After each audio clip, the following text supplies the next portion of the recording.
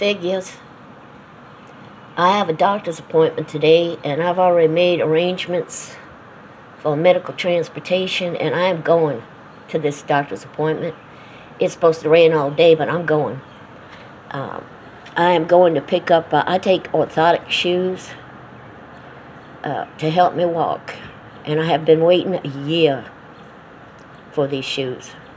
I don't know if it's because of where they're made, or the supply chain being disrupted, or what. But I canceled all my other doctor's appointments because I refused to go to them in house slippers. Okay? I can't just walk into a store and buy a pair of shoes. Not even flip-flops. I'm lucky if I can find me some house slippers that will fit me. And I refuse to go to my doctor's appointments wearing house slippers. And I had a nurse tell me, honey, people go to Walmart in the house slippers. Well, you know what? That's them. That ain't me. Back in my day, you didn't go no place in your house slippers. And you didn't go no place if your hair was up in curlers. So I canceled all them other appointments till I got my shoes. They're in. My feet are messed up because of the RA. First thing it did was go to my feet. My toes spent 6 months slowly dislocating themselves. And I had to learn how to walk all over again. And don't think that wasn't painful, because it was. So today I'm going. Hell or high water, I'm going to go get my shoes. Now, I can't afford to buy these things. You can go and get them, but they could be almost $200. That's a lot of money for a pair of shoes, right? So I get mine through Medicaid, and that takes forever too. So I am going to get my shoes today. Having said that, I rattled some cages last night. I didn't name any names, but I addressed some friends that will, and I consider them friends, that will post videos that they're having medical problems. They'll tell you what they are. They're going to the doctor, and but they won't tell you if they're all right or not. That bothers me to no end. No stress there, okay? But when you care about somebody, you want to know if they're all right or not, all right? Partially because of the way I was raised. If your neighbors were sick, you went over and took care of them, all right? In Indiana, when my mother was a girl, they come and got my grandmother. A neighbor, now, not neighbor like you know it today, okay? Probably lived a good mile from her. Come and got my grandmother. Their neighbor had gone out foraging and got a hold of the wrong mushrooms, and the whole household was down sick. And my grandmother went up there and she nursed them all. Nursed them all. They're lucky they survived that. Be careful what you eat, all right, when you go foraging. A lot of those plants look alike. A lot of people go foraging for morel mushrooms. Now, there's a mushroom that looks like a morel, and I believe it's in that same family, okay? And years ago, it was put out as being okay to eat. Why? Because it wasn't poisonous. But the fact of the matter is, it's highly toxic and can and will make you sick. So when you go out foraging, you know, even the pictures in the books, all kind of sort of like you're looking at them, they all kind of sort of look the same. It's very iffy. Anyway, going down a rabbit hole there. But I have friends that will get online, and they're having medical issues. They're going to a doctor. They'll tell you what the medical issues are, but they won't tell you if they're all right. Well, you know, having worked in nursing and caring about people, the first thing you want to do is, like, help in any way you possibly can. All right? And so I'm that kind of person. Not everybody is that kind of person. a lot of your people that work in the health fields and stuff like that, they are that kind of person. They are a people person. They care about people. And it bothers me to no end. And stresses me out even. Because I care. That they're going to the doctor. They'll tell you their medical issues again. But when they go to the doctor, come back, they won't tell you if they're all right. All right? So, I rattled some cages last night. And I got a plethora of Texas. Okay? I have a friend that watches my channel, and they're not just an online friend. I have physically known this person for years and have met them, all right? Several times, on several occasions. And they had to sit me down. They are involved in a narcissistic relationship, all right? And I've got to the point where I don't want to hear it no more. To me, it's just drama. At this point, they're putting themselves in that situation. They're keeping themselves in that situation. Now, I know a narcissistic relationship when I see one now, all right? But when I was 18, I married it into it. And I didn't have a clue what it was. And everything this person is telling me describes a narcissistic relationship. The love bombing, the ghosting, the revolving door relationship. If you don't know what a revolving door relationship is, it's when you sit down to talk to somebody to resolve an issue, and you think you've come to an agreement, and the issue is resolved. They turn around and do it again. All right. In a healthy relationship, a couple finds out what each other likes so they can please each other. In a narcissistic relationship, the narcissist will find out what you like so they can use it to love bomb you. Tell you what you want to hear. Love on you a little bit. And it all comes down to getting what they want. Once they got what they want, they ghost you. All right? Here recently, the narcissist wanted something, and the other person couldn't deliver. They just couldn't. Narcissist got so mad that they didn't even so much as send them a text on their birthday wishing them happy birthday. All right? Now this is somebody that's been there for them financially, to help them do things that they needed help with, and this has been going on for over a year now. But the narcissist won't commit. A lot of them won't. Sometimes they will. Sometimes they won't. And ghosting them on their birthday, not even so much as sending them a text, was their way of punishing them because the other person couldn't deliver what they wanted when they wanted it.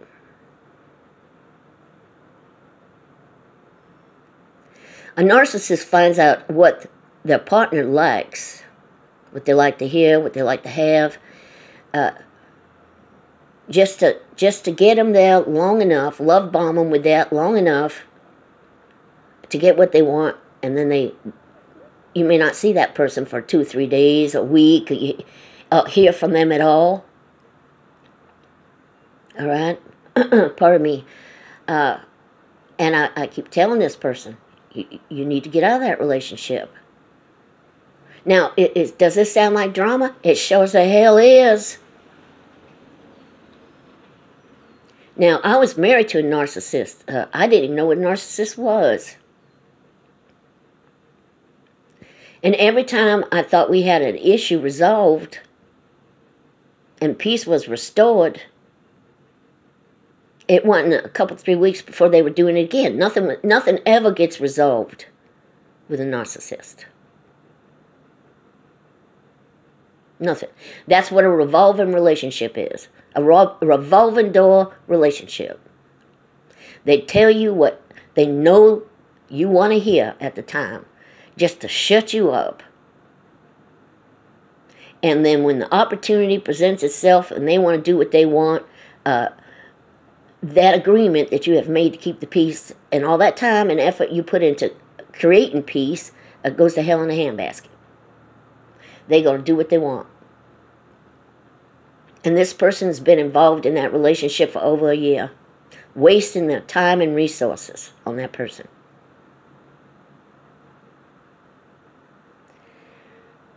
Now, my bluntness makes me very unpopular. But sometimes when you tell people the truth, they'll get pissed off at you.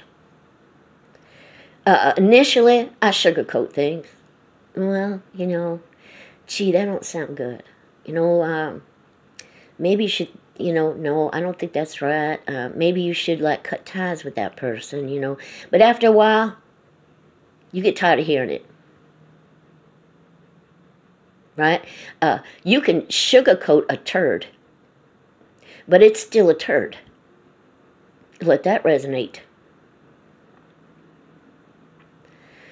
So I got tired of hearing it, and this person watches my videos. I didn't name no names, but I made it quite clear what was going on and how I felt about it in a more clear and direct way.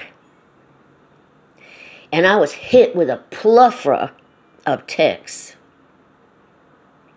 about how I was this, that, and the other thing, and I'm not going to mention everything they said, and then they went into defending that person, which was very offensive to me, because I ain't never done nothing to them like that person has done to them, all right? It was very offensive when they were defending the narcissist. What can you do? I know what a narcissist is. I was married to one. Like I said, I did not know what a narcissist was. Now there's more information out there. I highly suggest, if you're watching this video and you know who you are, that you get on YouTube and find out some of the characteristics of a narcissist. You're going to see that what I'm telling you is true. The love bombing, the revolving door, the ghosting. You are being manipulated by a narcissist. And that situation will change you, because that's not who you are. I got out of the situation. Once I got counseling and found out what I was dealing with, I realized it was no good for me. It was definitely no good for my kids. And I did what I had to do. I packed up everything and I moved to another state. That was not easy. Did it hurt to leave that relationship? It sure did. Did I survive it? Yeah. Do I wish I had done it sooner? Hell yeah. You need to detach from that situation and get away from it. And the longer you're away from it, the more you're going to ask yourself, why did I stay in that mess so long? It will affect you. It will affect who you are, your character. I had become a direct result of all the things that narcissist had done to me. I had an identity crisis. I was always a caring, giving, loving person. That person would get pissed off at me if I gave somebody out on the street $2.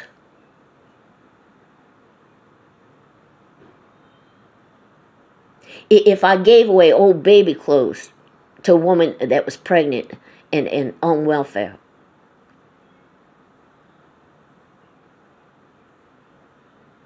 All right?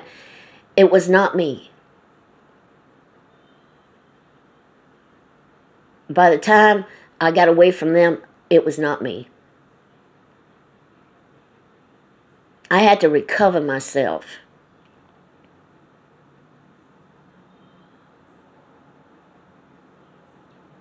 They'll begin trying to mold and shape you. They will turn you against people you care about. They'll try to isolate you. keep you away from other people in any way they can.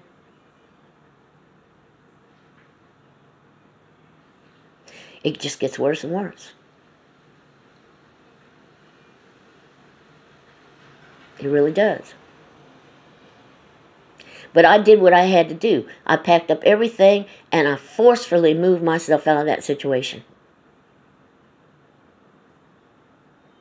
And I began the healing process on me. There is, in a revolving door relationship, there's no issues that are ever solved. Unresolved issues create baggage.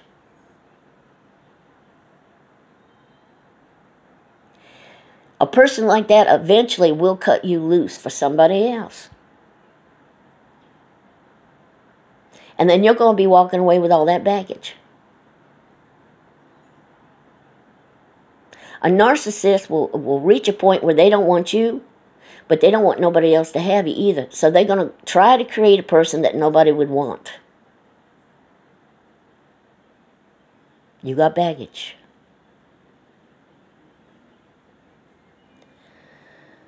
Now, I've made this statement before. I've been alone for 6 years by choice. I have dated a couple times. And whenever there seemed to be an issue come up, and I tried to talk to him, and it wasn't going to happen, and it was going south, I got out of it. Life is too short to invest all that time and energy and all your resources in somebody that you can't work out a relationship with. Especially a narcissist, because it all comes back to them. It all comes back to them.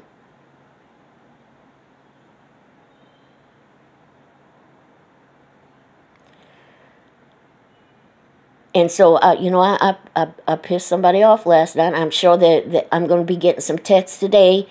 But in all reality, they need to get out of that relationship. Do not bring that back here, okay? Because what happens is they take you down that rabbit hole with them. They take you on that emotional roller coaster ride with them. Initially, seeking help from friends, somebody to talk to, is a good thing if you're coming up with a game plan to get out of it. I want to be there for a friend. But I don't want to be the soft spot they hit and bounce off to go back to it. And I got tired of it. Going around talking about your problems to your friends never resolved anything in your relationship. And this stuff's been going on for over a year now. That person wants you when they want something. And when they don't, you don't hear from them. If you don't give them what they want, they don't even text you happy birthday. I can see that you're hurt. As your friend, I hate to see that. But what I hate most is seeing you go back to it over and over and over again. And I am not going to cushion the blow anymore so that you can go back to that crap. I love you dearly. But you need to learn to love yourself. You need to do what it takes to love yourself. That person treating you that way and you're letting them is creating issues in you that you don't even realize how much they're changing you.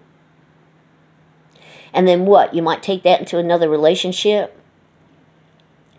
If I have a relationship again, it's going to be with somebody that we sit down and we talk. We resolve issues. Their word is their bond. We trust one another. You need to protect the peace in your relationship. If you fight for anything in a relationship, fight to keep the peace and be loyal and faithful to each other. Especially if there's children involved.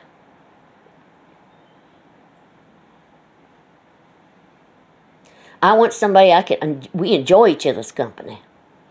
We're there for one another. We understand one another. We don't keep secrets from one another. We don't lie to one another. If I can't have that kind of relationship, I don't want one. There are times, there'll come a time in your life when you realize you're better off being alone than with the wrong person. You really are.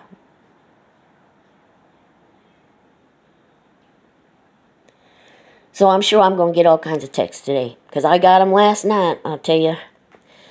They had nothing nice to say about me. And somebody that viewed one of my videos thought it was funny. Oh, you offending somebody? Oh, no, you would never do that. Well, I'm sorry. Sometimes, you know, the truth is offensive. It don't mean to be. But if it hits home on something that you're doing that ain't right, it could come across that way. There's a thing called tough love. It can make you very unpopular.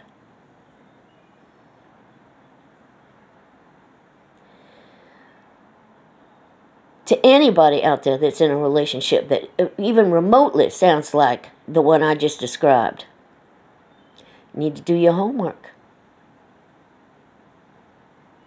You need to begin watching that situation more closely, trying to view it from the outside looking in. If I could get a hold of the collar of my friend's shirt and yank them out of that situation to where they're seeing it from a different perspective, from the outside looking in, they might think they were crazy. All right? They might look at it differently. But you can't make somebody do something. And I'm not about to try. Anybody out there that you'll get love bombed, then you'll get ghosted. You don't hear from that person for a while. If they want something, they don't get their way, they ghost you again. You got that revolving door relationship going on. And it all seems to really come, when you think about it, it all really comes back down to them and what they want. You need to get out of that relationship.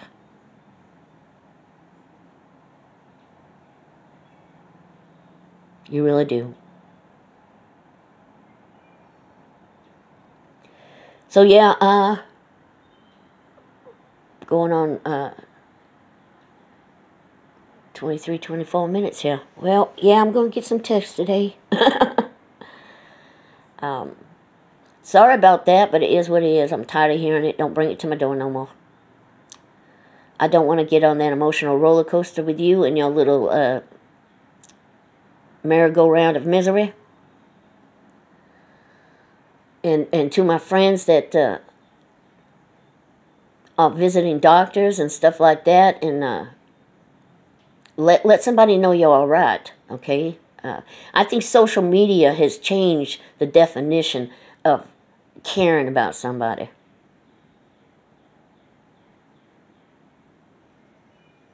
You can say you care about, oh, I hope, you're all right and everything's going to be all right, but, if you physically want to be there to help them, you want to know that they're okay, is everything okay? I mean, I guess, crossing some line, And I think social media has something to do with that.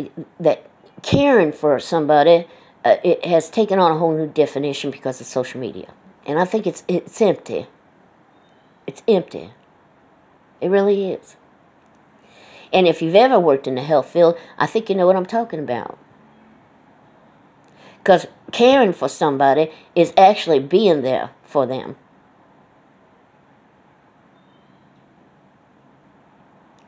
And I'm sure I pissed off a few people with that last night because I touched on that issue. Don't do that to me, okay? Let me know you're all right. You put it out there. Don't act like I'm being nosy now just because I want to know you're all right. Yeah, so I know I'm going to get a bunch of texts today. Yeah. I'm not even going to tell you some of the things that were said to me in text last night. But it's the truth. They need to get out of that. and get away from it. And I'm only telling you that because I love you. Y'all have a blessed day. Bye-bye.